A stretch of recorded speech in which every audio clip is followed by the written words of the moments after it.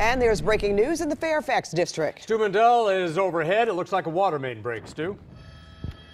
That's right, Jeff and Pat, a water main break out here in Fairfax area, actually on Fairfax Boulevard. Now, it happened earlier this afternoon. The water has been shut off, but Department of Water and Power, they're out here and they're still working to fix it. You can see the crews out there. This is happening right between 1st and 3rd Street. Now, it's a tight squeeze for traffic, but they do have lanes going in both directions here on Fairfax. That's a plus. It's a little bit of a slowdown right now as far as the water being turned back on. They'll have it on as soon as they got that line fixed. Live in Sky 2 over Fairfax. I'm Stu Mendel. Back to you two in the studio.